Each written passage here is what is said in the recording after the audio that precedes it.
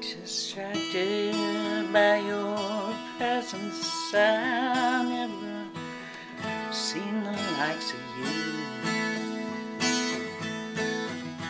You're so fucking beautiful, babe, and you're so fucking true. I thought I knew love, but how could that be so? 'Cause what I'm feeling here and now is something I have never known.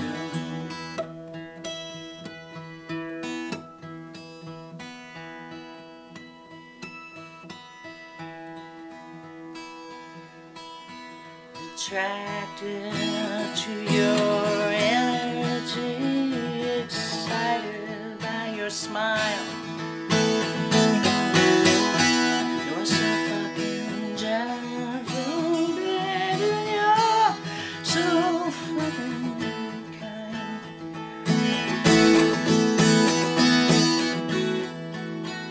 How could I have lived my life and instead I'm so fine? I had almost given up on making such a found.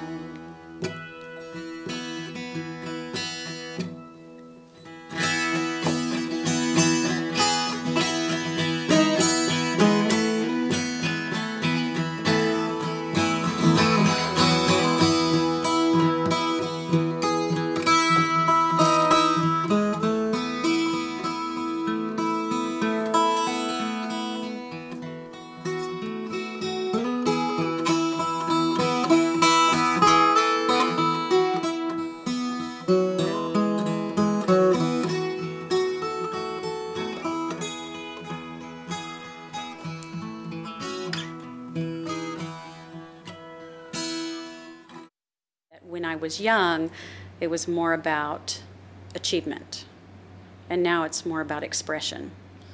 And that's, I think, the gift of aging, is that you can kind of see things for how they are, not as idealistic, but yet not totally cynical. I think some women artists have done some of their best work as they get older. I look at someone like Elizabeth Catlett, who I always loved her work when I was in school, and she's still alive. I think she's in her 90s, still very active. I see all these women artists who, I think it's because they're creative maybe, that this energy keeps them going. You know, they have a reason to get up every day, and that reason to get out of bed, that, you know, I have something I need to do, there's unfinished business. I think that just keeps them young, it keeps them fit, keeps them mentally engaged, and so I hope I do get to that point.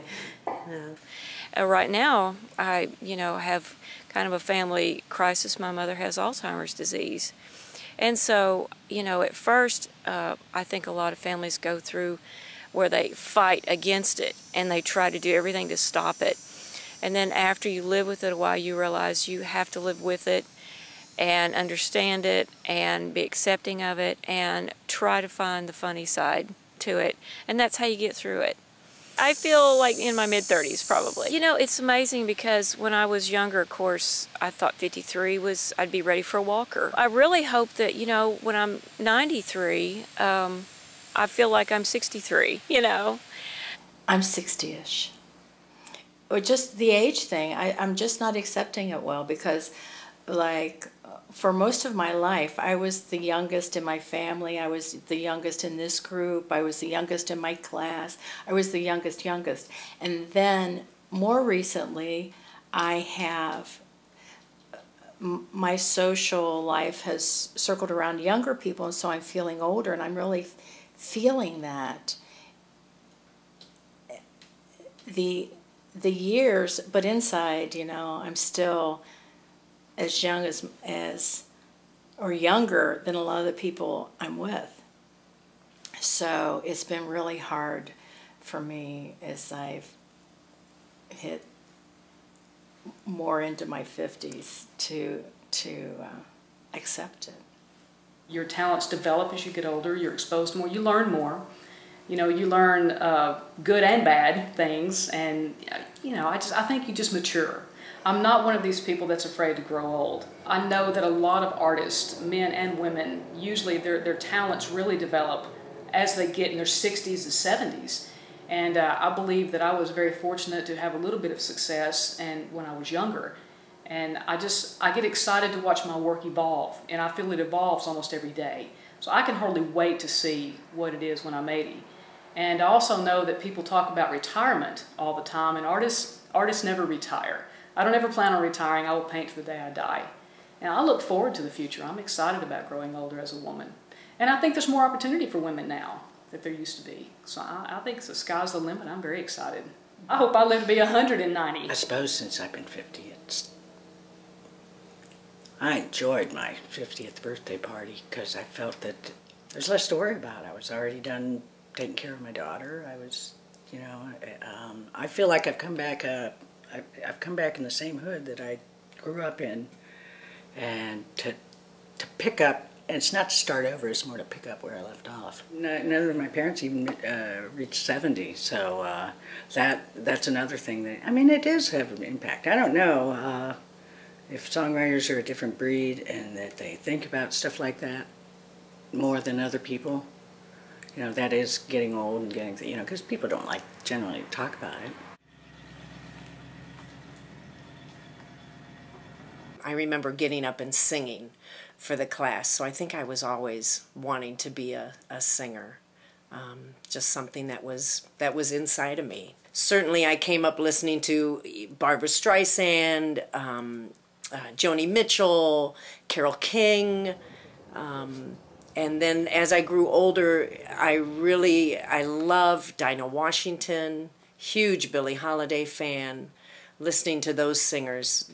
I don't think I'm one that wants to try to stay young, look like I did, although it was nice to be cute and wear all the cute little fashions. It's more difficult, I think, in the business, and 50, now that I'm 50 and a little older than 50, I'm finding I can't just go out and buy the cute little things and wear them because I think they look ridiculous. I mean, I'm trying to age gracefully. So it's a struggle, but it's one that I'm up for. Certainly it's not easy, and particularly at this time, I think, well, America's always been so youth-oriented. Some of the physical stuff is hard. Some of the hot flashes are difficult, and some of those physical changes I'm finding a challenge. But as I say, I think attitude is everything. So I'm trying to keep that positive mental attitude going. I try not to take anything really too seriously. Sit, buddy. Can you sit down? Come on, sit down. But this is what smile.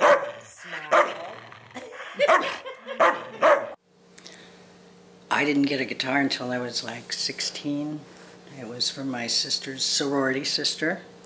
And it cost all of $20, probably something like that they gave me. And but I'd been interested in music before then, and I grew up with music. My dad sings, my mom sings. My dad always, I think, wanted to be probably a big band singer.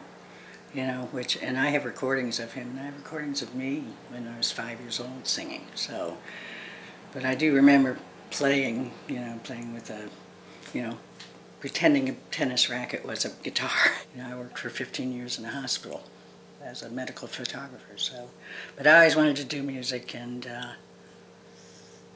now I'm almost 60, and so I'm doing it finally. It took a long time. I mean.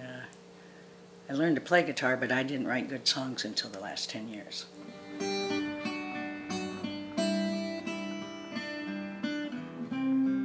I play 6-string, 12-string, I play the harmonica, I play the piano a little, more as a musical instrument to help me with theory, or to help me just think something differently. You know, think a guitar thing, a guitar part or something differently.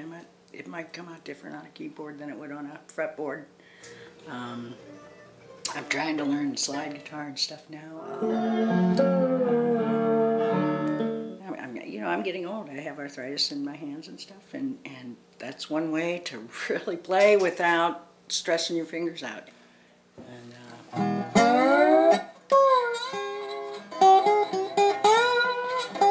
around town, of course, you know, from Akron is Chrissie Hynde, and that, you know, that was a really influential, you know, it was. I just liked her. She was great. She played like a guy. Everybody says, I play like a guy. Well, I was born and raised here, but I've been out in Arizona for about 12 years. The economy I lost, in short. I lost my job, my condo. All my family's here. I was in a band with my brothers probably, wow, 15 years ago. It was relative harmony because it was all relatives. The band now is Amethyst. Totally loving it because it's so many different kinds of music. I wish I would have done this years ago. You know, that I'm learning so much just in the past 2 years that I never did back then. You know, I just sat around at the campfires, played the same old stuff. I set my guitar in its case and it sat there. And I was unhappy with me, depression, and once I got out, I was 215 pounds. I was a miserable person.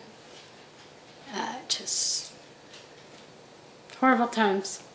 And it's funny, you know, we just started. We just fell together. Amy, Al. Amy saw me one night at an open mic and said, you know, I wish I had somebody who could sing like you. My dad, I'm trying to help my dad with his condo meeting. We need a performer. I went, we did it, and the three of us just sort of clicked. And we're still playing together and just having a good time. It's fun. It just started a new page in my life. And I've been singing a lot more and doing lead singing, which was rare for me in the past. I was less active with it in my life when I was married. I feel like I started this so late in my life, my real passion, you know. And now it's not even full time. You know, I work a 40-hour job. People who work with me or just know me in other circumstances, and then they see me on stage and they just, that's what they say. They say, wow, I didn't know you had that in you. I didn't know that was you. Another side, a whole other side of you, you know. And I like that. I'm glad. You know, that pleases me. Come home, the telephone, no message flashing there. You stay silent for so long, it's like you never care. Well, I don't care for you either, baby. No, I never care for you either, baby. Portraits for me are based on memory. They're based on snapshots of various women within my community. So it could be my grandmother's eyes, my mother's lips, my neighbor's smile, any of those things that make up who these women are. So they're not exactly a portrait of one woman, but they're a portrait of many women. The women in my life, growing up, my grandmothers, my aunts, the women in our neighborhood, they all helped to raise us. You know, it wasn't just your mother raising you or your grandmother raising you. It was the lady down the street that was raising you. When you did something in the neighborhood that you weren't supposed to do, you know, any person on the street, which was typically women at home, they had the right to chastise you and teach you better, or, you know, arm you up and hug you and love you. So I don't think that they're invisible. I see them. I've always seen them, and I think I'll continue to see them. And many of the people in my family are artists. They draw, they paint, they make things. So growing up, it was just part of life. It was just something that you did. So there was never really a big deal that was made out of it, but it was just something that you woke up with every day. So I knew, you know, from the age of 5 that I was going to be an artist. I didn't quite understand how or what I would be doing, but I knew that it would be in the area of art. I think I will always live as an artist in all capacities of my life. Everything that I do in life is about creating and helping others to create and inspiring others to create. So when I'm 80 or 100, I see myself still creating art and helping others to create art. And I work as a medical social worker and decided about 2002 that I wanted to get into art and pursue something that I was afraid to pursue when I was younger. So I came back to art school and decided I would have my art degree before I was 50. And that is in a year from now. So I'm really working hard right now to get to close to 50. So my grandmother, I would think, was the biggest influence in my, she was in the French Resistance with her husband, and she was very outgoing, and I don't know, I like the word effervescent to describe her. She was not your usual grandmother. And she was French, and so there's this kind of, there's a narrative that I grew up with that I don't know if it's real or not, what's truth and what isn't truth, but it's very intriguing and full of mystery and danger and fun and exotic locales, and so that kind of feeds my imagination. And this is water-based oil, and it's an abstraction from a still life that I have to this day painted 16 times. This is a cow skull that's been abstracted, and there's a lot of other elements in here. So it's not an abstract visual anarchy, it's an abstract that comes from something in life. I had a friend in elementary school who I thought drew really well. I mean, she could draw horses and people, and in about 5th grade, I thought she was the best. So I wanted to draw like her. And she didn't have any particular tips to tell me about how to get better, but I would just watch her. And then at the end of that school year, she transferred to another school. So I'm like, well, maybe if I just watch TV and practice from drawing the people on TV, or if I draw pictures I see in the magazine, maybe that will help me draw like Maria. And then when I graduated from graduate school, I worked as a commercial artist or a graphic designer.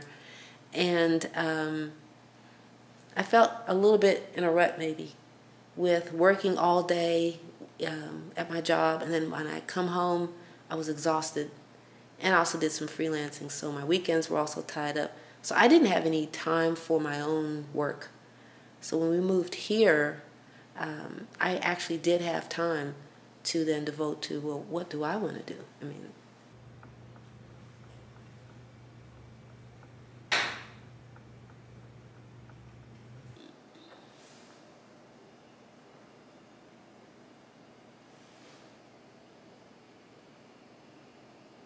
eventually I found Silver Point, which is what I'm doing now. And I saw an exhibition at the Art Center that was devoted entirely to Silver Point back in 1986. And when I saw it, I thought, oh, this is perfect. This is a perfect drawing medium. I just have to learn how to do it. So I taught myself how to do that, and I've been focused on that ever since. So, yeah, it's really different. I had no clue I'd ever be doing Silver Point as my focus, and that drawing would be the focus, because I always thought it was going to still be printmaking.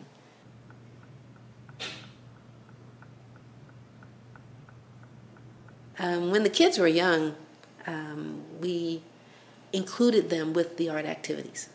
So if we had an exhibition, we would just pack up everybody, we would go, and they would, help us in the gallery, put work up, and they would see it all, and we'd have to balance that with maybe a trip to the zoo. Or I think we're at a good point in our lives where we can really focus now more on the art making and just kind of enjoying it. Not that we weren't enjoying it while we were raising kids, but your time gets a little bit different. And so we're able to focus more a little bit.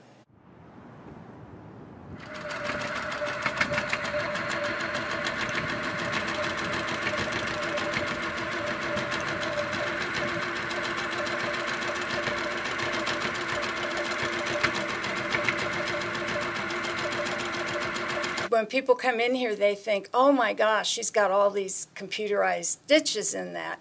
But it's not about computerized stitches. I don't want to have those. If I had them, then my work would look like something that came out of China. When I was a toddler, I found my Aunt Anna's sewing kit in her closet, and I had a brand new dress on my mom had just bought me. And I rearranged it a little bit. I got the scissors and the buttons and the thread and started sewing. And when my mom and my Aunt Anna found me in the closet, my Aunt Anna was delighted. My mom was furious, but I didn't connect the art world to the sewing until I was 50. You know, after 36 years, the newspaper had become my center of gravity. I had never anticipated retiring because I wasn't as old as I was. I mean, in my mind, I'm nowhere near my age. I might be 40, maybe, 39. I mean, that's about how I feel. Make confetti-sized pieces. Sometimes I cut them into matchstick shapes, and you end up developing an entire palette, just like a painter. I studied this technique with a Japanese artist. Her name is Noriko Endo. I'm 63. I'm going to be 64 any day now. No, time never stands still for me. I was born in the city, but I have a global viewpoint. I've done some international travel. I always planned to leave the city, but I was always so busy that I never got around to it. I never had time to get old. I just didn't, and I don't feel old. And now I'm getting a few things, you know, health things that are things that are age-related, and it's really kind of disenchanting, you know, but my attitude is that I'm probably going to be able to figure out a way to beat it.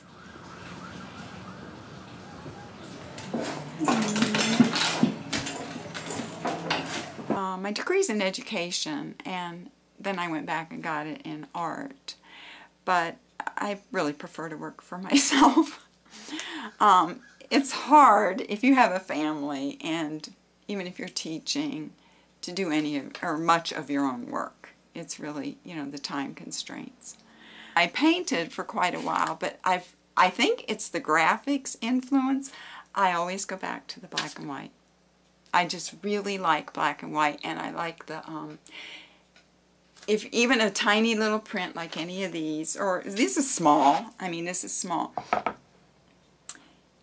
It looks really simple, but the thought process that goes into it, I like that. I like that, arranging items and getting the spacing to my satisfaction. And that probably does, I've never really thought about it a lot, probably goes back to graphic work. I always do a lot of blackbirds. I started doing blackbirds with this series right here, and it's also in the hall.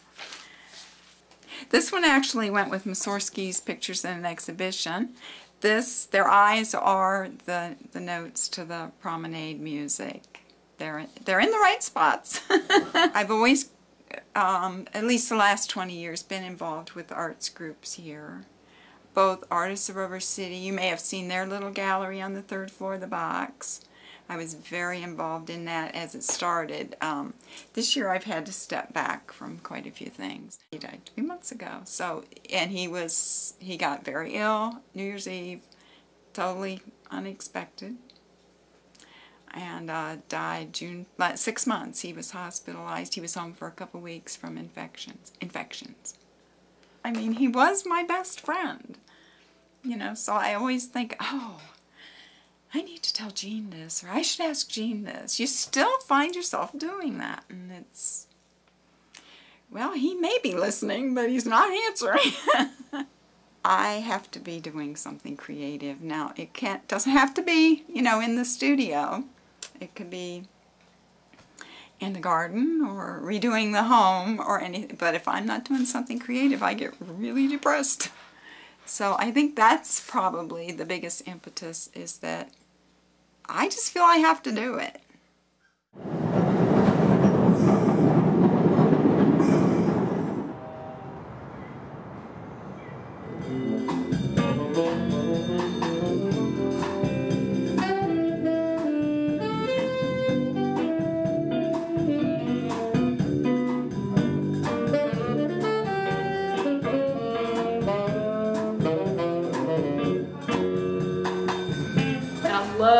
these in my work. I have a series called the Age of Wonder series. Okay. Like this is an Age of Wonder series. I use found objects sometimes. And so I'll incorporate these into the canvas or the painting and things like that. And so I love collecting these. I was always drawing and painting as a child.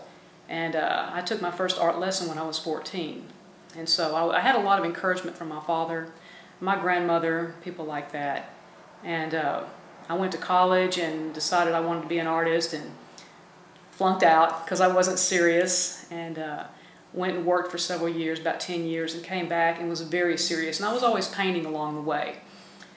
And so, you know, I really stuck with it and just let it flow, and one thing happened after another. I went into advertising years later. My paintings were still selling. I was able to finally quit my job and be a full-time painter in 1997. There were two women in my life that impressed me a great deal. They weren't in their 80s when I was a child, but they were a great deal older. It was my grandmother and her best friend, QV. Her name was Queen Victoria. And she would help my grandmother out and things. She was an African-American woman, and my grandmother was a widowed woman at the time, and they were very good friends.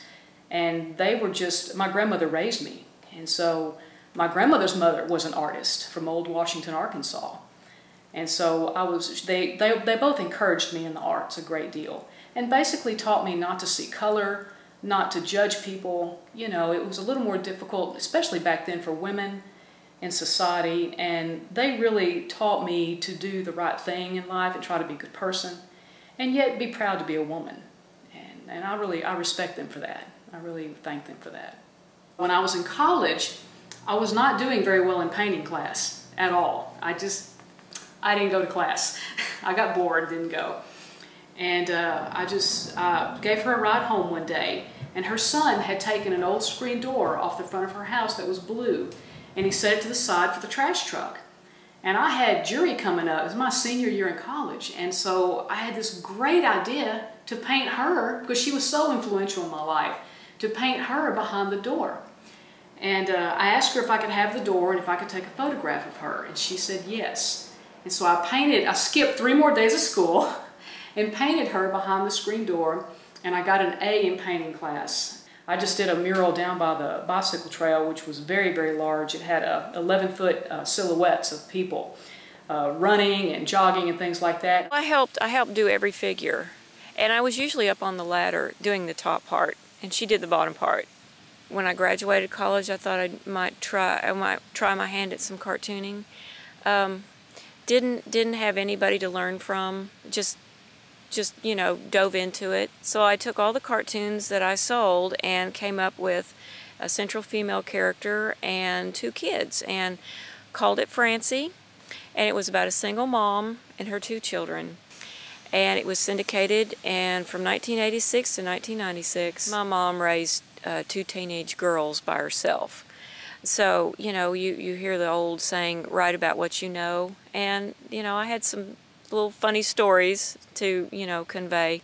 But it's really an occupation where you just have to jump in there and do it yourself without really any, I don't know, education. As far as having a teacher, you really can't go anywhere and have someone teach you how to do it.